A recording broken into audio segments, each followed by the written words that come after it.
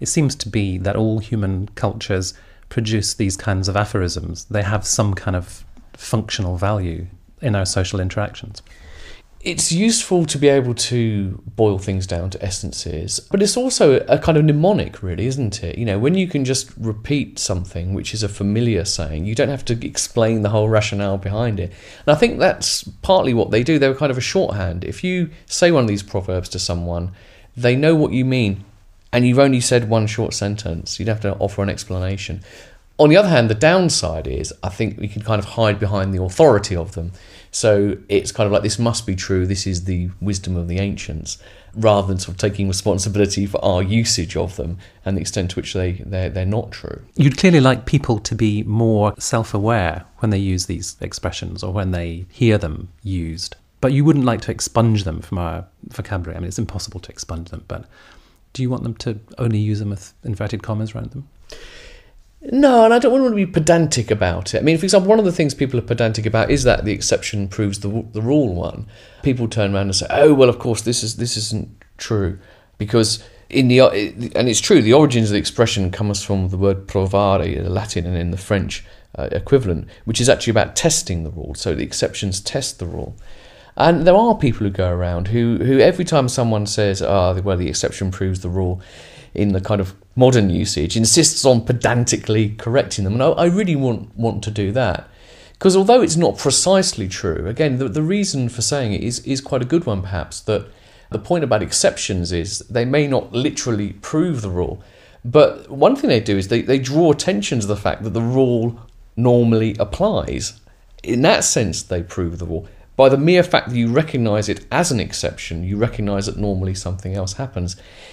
So I don't want to expunge them. I love them, and I love hearing new ones. They're fascinating ones from other cultures, and I do use them a lot of the time myself. I use a lot of quotations myself, because it's not just proverbs, they're also well-known quotations. So, if someone's come up with a nice pithy way of putting something, then of course we should use it. As you say, it's just the question of being a little bit more self-reflective about it. But that's the same with everything. I think people on the whole should be more careful about thinking about what they're saying and not just saying things that they've kind of assume are true. They've come to believe them, and that's the end of it. I am in favour of constant self-monitoring, which may sound tiring, and maybe it is a bit, but it's also rewarding and necessary. You mentioned people coming up with new ones, and I think that's interesting. That it's not simply a collection of 15th century wisdom that's been passed down to us, but the internet age is producing these things all the time. There's obviously a human impulse to try to adduce rules that are pithy and capture something about human behaviour or the way the world operates. Yeah, well, indeed, it's coming full circle with Twitter, isn't it? Now, I actually did start twittering. I was very ambivalent about Twitter, because when I first looked at it, it seemed to me that most of it was just banal. People saying, just come back from the shops. Phew, that was heavy, and, well, I don't really care. But, I did think, well, maybe it's possible to Twitter in a way that echoes this kind of thing. Put out these little something to make you think. So in amongst the noise of the day, you get an idea which makes you think. And so I've been trying to do that. So I've been constantly trying to come up with little things, and obviously, I'd be very surprised if any of them have the longevity of any of the things in this book. But there is a kind of a skill there. In the same way, though, I hope that people who do follow the Twitter feed, it's Micro-Philosophy is the name of the feed. I hope that the people who do them use them as springboards, and don't just go, oh, that's good, or that's clever, or that sounds good, but to think about something a bit more. Last question. Should you judge this book by its cover?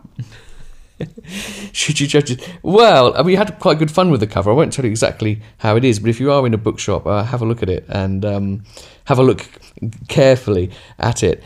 I think it's an interesting title from that point of view, because I don't know what people will make of it when they see it. One thing they might think is, it's a throwaway, disposable little book about proverbs, easily chewable pop philosophy. And I hope that is the wrong judgment. I hope they'll find there's more to it than that. So they shouldn't judge it from that, for sure.